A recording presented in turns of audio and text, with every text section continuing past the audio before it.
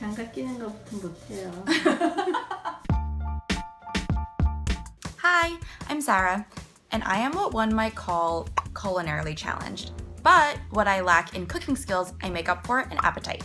And what I like to eat the most is Korean food. One of my favorite Korean dishes is called Gimbap, and it literally translates to seaweed and cooked rice. They're essentially sliced rolls that you could take on a trip or pack for lunch or just serve at home too. Gimbap is special in my family because growing up, my grandma would wake up at 5 in the morning every Sunday to make them for my whole family so that we could eat it on the car ride to church. My grandma has gotten a little bit weaker over the years, so she doesn't spend as much time in the kitchen anymore. But she taught my mom how to make her Gimbap recipe, so that is what my mom and I will be making together today. Hi. Hi, 엄마. 이 접시에는 엄마가 프레쉬 원 해놓고 여기에는 약간 쿡을 할 수 있는 이런 재료들을 이렇게 갖다 놨어요.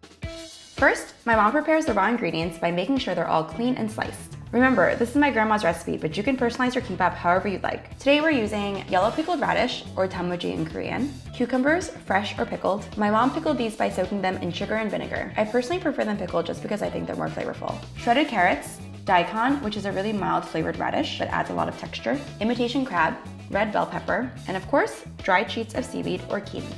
My mom always has these condiments on hand for seasoning cooked ingredients.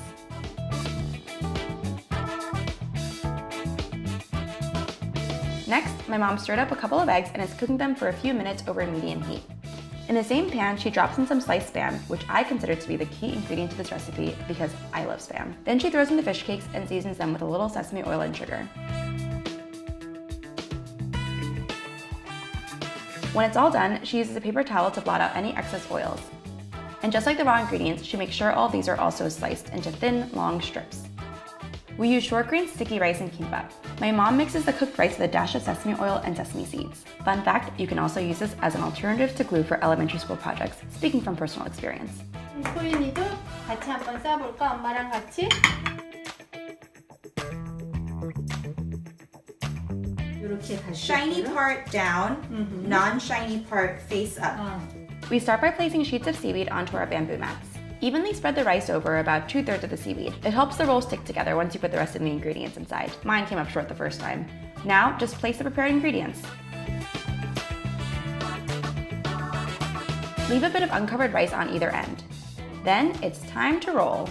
My mom and I roll our bamboo mats, firmly squeezing as we go.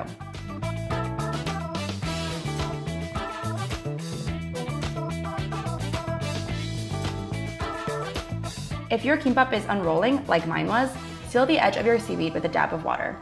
Ooh. 엄마는 뭐를 안 묻혔어도 잘 It's pretty firm. 그러니까 아까 할 때 She just complimented herself. Rub the roll with a few drops of sesame oil for a little extra flavor. For me, this is the trickiest part, slicing the roll. This one is after a few trial runs. Ooh. With a sharp knife, just slice the roll into bite-sized pieces. Finally, my favorite part, it's time to eat! 감사합니다, 엄마. Thank you.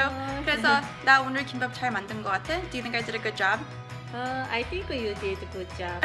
First time, yeah. I enjoyed very much with you. Do you think I could do better later? Sure. Cheers! Cheers!